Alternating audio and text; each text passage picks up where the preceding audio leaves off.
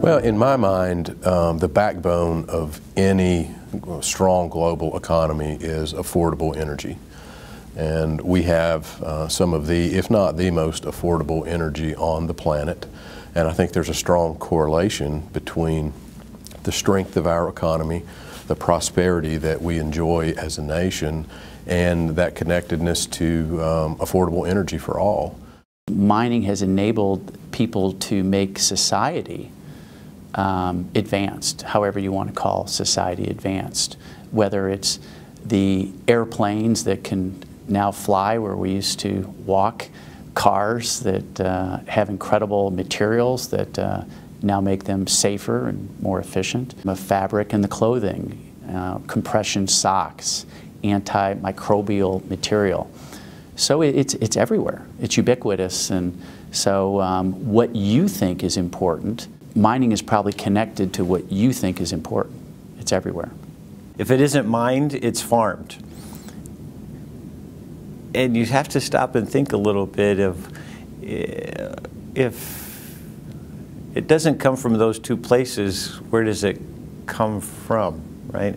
We're sitting here in this beautiful convention hall that's built out of steel and concrete, and it's wired with copper lines that are producing or giving us the lights that we have in this room. And where does the energy for the lights come from? And all those things are commodities that are mined from the operations around the world.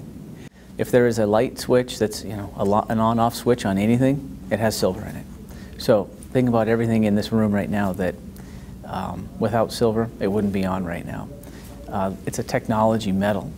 It's a green metal. It's driving solar and alternative sources of energy.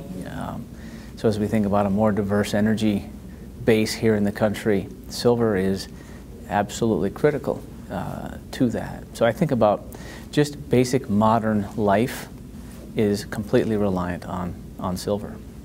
Affordable energy is one of the most important things in a society. The products of mining have allowed us to develop technologies that we use on a day-to-day basis. And you need all of our mined products to support the quality of life that we enjoy in the United States, to build the roads and infrastructure, the power and the reliable power, things that we take for granted, quite frankly, compared to some of the developing world. And just all of the different resources to make those available and have the reliability of supply that the mining industry provides in the United States is really something that sets us apart. For me, there's two.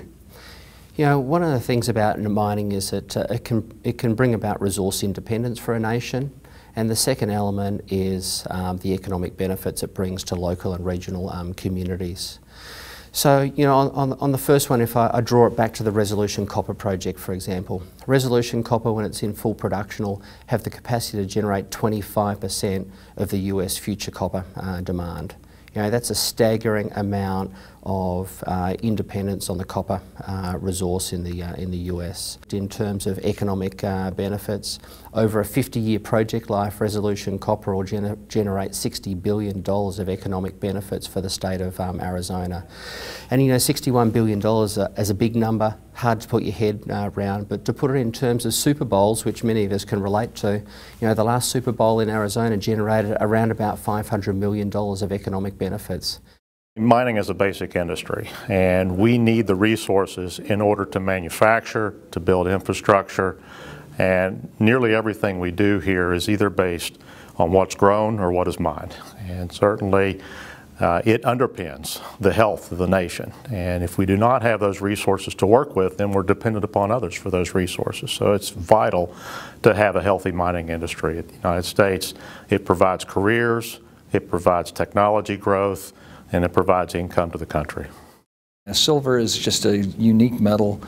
It's really a green metal. Today, we consume about 100 to 150 million ounces for solar panels. And so there's all these sorts of uses that people don't realize for silver and other metals. The antibacterial qualities of silver it's really unique compared to anything else. And those applications are even more, antibacterial, for example, is even more significant in the developing world. Water treatment facilities. You know, you can purify water with silver. So the biggest growth in silver consumption in India is for water purification.